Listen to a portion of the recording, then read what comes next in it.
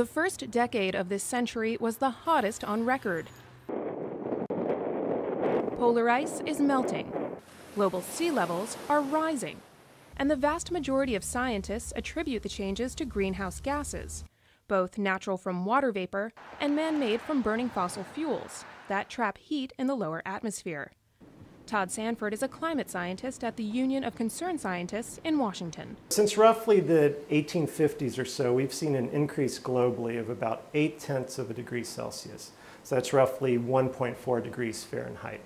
A 1 degree difference is not noticeable in daily temperatures, but a 1 degree change in global average temperature is significant. One way to put that in perspective is that sort of in the last ice age, when there was a mile of ice above much of North America, the temperature difference between then and now was only roughly 5 or 6 degrees Celsius.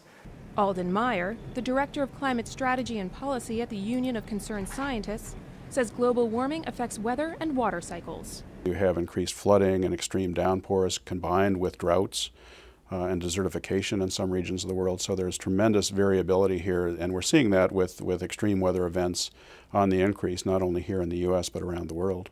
A UN report shows that climate change hits poorer countries hardest. William Orme, with the United Nations Development Program, explains. They tend to be arid, they tend to be rural, and they tend to be, therefore, most vulnerable to extreme weather events, droughts, typhoons, and deteriorating productivity of their soil resources, forest resources, and fisheries. And global efforts to curb emissions and slow change have not helped yet.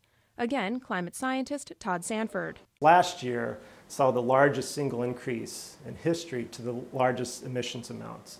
NASA satellite evidence shows solar fluctuations have only a slight impact on global temperatures. And while the vast majority of climate scientists agree that human activities play a role in climate change, they are not certain how that affects the planet.